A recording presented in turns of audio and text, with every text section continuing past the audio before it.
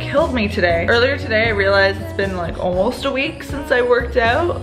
And it didn't feel like a week, I thought it was just a few days. So doing one of her videos is always nice because it kind of just eases me back into it. Tonight I'm going to be taking you along with me on a night routine, a night in self-care. Last week was a bit of a busy week for me. I was out of the house a lot.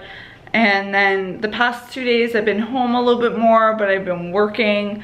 And I came to this realization today that I had been spending all this time by myself the past couple days, but I haven't been taking time for myself, if that makes any sense. I've just been so wrapped up in work that I didn't realize that I hadn't taken some moments just for me to like chill out and to do certain things that make me feel really good, like working out and also reading. I haven't been reading the past few days, which is really sad. But tonight that changes. It's gonna be a me night. I hope this encourages you to take a night for yourself. First task on the agenda is to make dinner, which as you saw, I already got the potatoes in there. I've been craving like a fry. And I'm also gonna have a mozzarella, tomato, spinach, mustard mayo sandwich. I recently discovered mustard, and mustard just makes everything more exciting.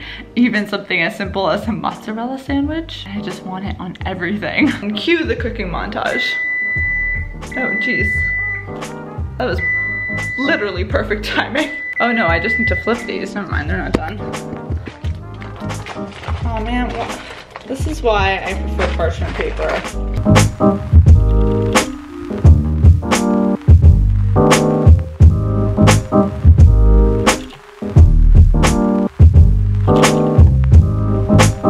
Goodness, look at this bun from Cobb's Bread. I don't think I've ever seen a sexier bun.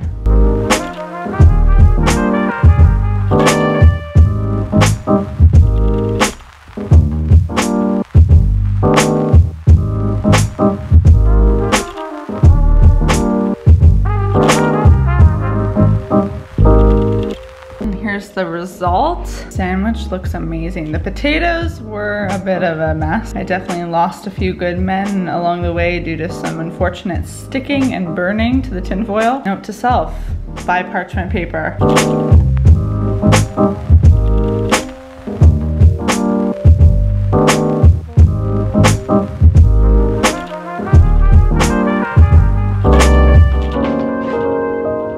I really need to tidy this desk. I've been working at it all day and it is much too disorganized for my liking. So I'm gonna do a little active service for future Caitlin and get this handled.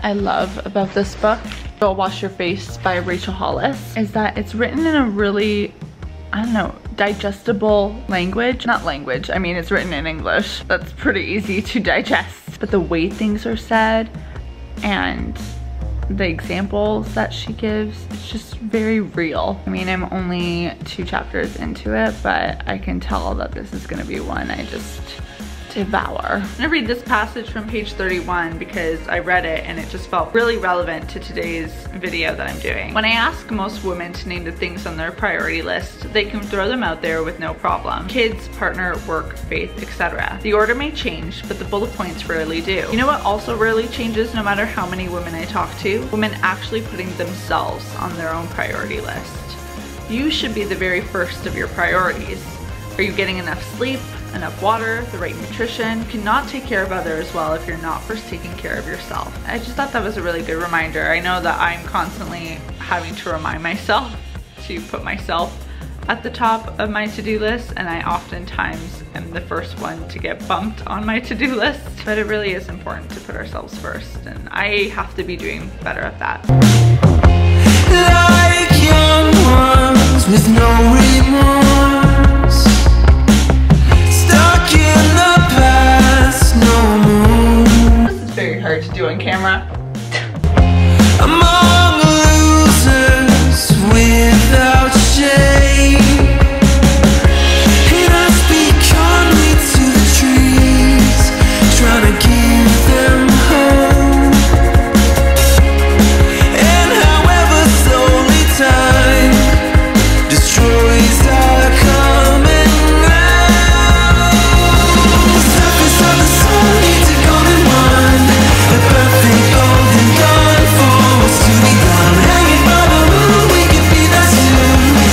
starting to nail the homemade iced coffee. It's so good. I'm so proud of myself.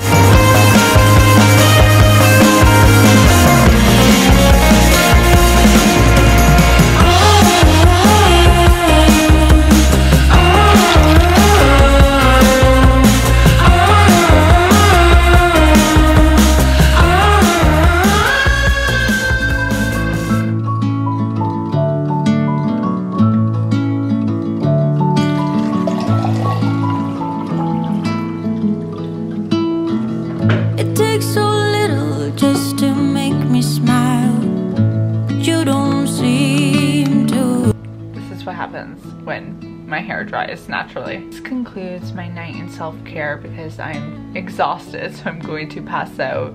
I get to fall asleep in freshly washed sheets, which is very exciting, and freshly shaved legs. It's a great combo. I'm gonna have one more sip of agua.